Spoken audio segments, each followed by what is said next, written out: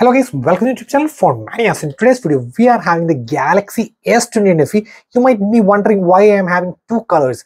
This is the Snapdragon 888 variant of the Galaxy S21 FE and this is the Exynos variant. So I'll show you. So let's CPU set. So you can see left is the Snapdragon 888 in the black color and this is the Exynos version in the white color. So we are going to start off from the Antutu benchmark itself in 3, 2, 1 and go. Antutu benchmark on both of them. So we are going to start the test at the exact same time in 3, 2, 1 and go.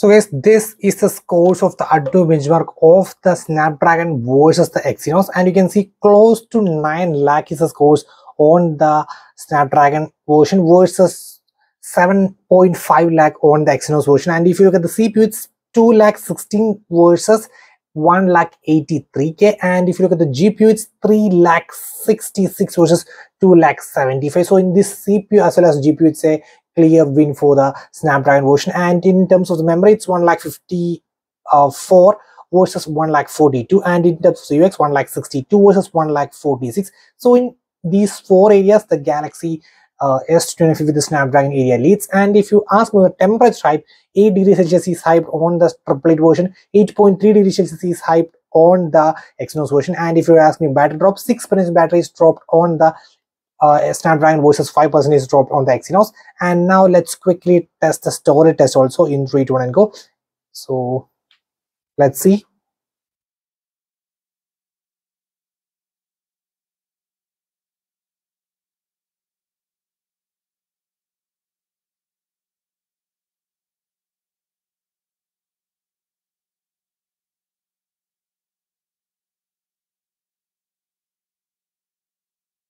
So 47k on the Exynos version versus 49k on the Snapdragon 888 version. That means it's minor lead only, just skip this area.